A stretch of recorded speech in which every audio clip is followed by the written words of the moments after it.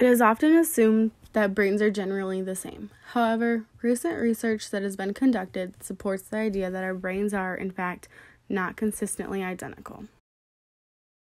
In a majority of animals, there are clear physical differences that differentiate males from females. This is known as sexual dimorphism. Some examples of these differences are lions, where males have a mane versus females which do not, cardinals, where males are brightly colored and females are more dull, mallard ducks, where males have a green head and females are all brown, praying mantises, where females are larger in size than males, and even Tyrannosaurus rexes, where females were larger in size. Some of these physical differences can also be observed in the brains of human males and females. These disparities have been suggested to have an influence on sexuality.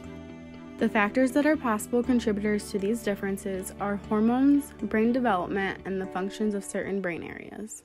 Hormones that have been shown to form the brain and its differences are androgens.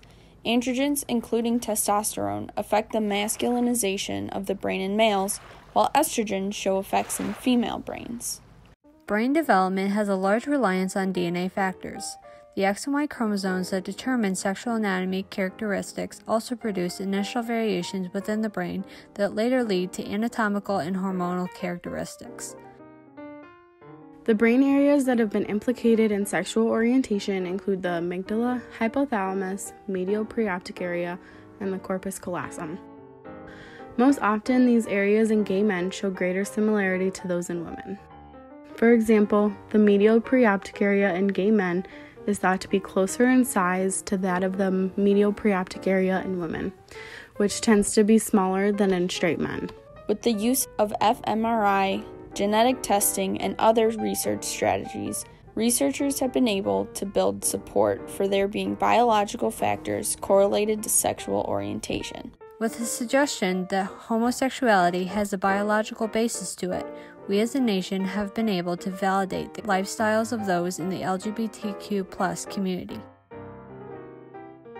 This research has been super important in the understanding of the LGBTQ+ community and allows for awareness to be spread across the country in hopes of ending the stigma against the community.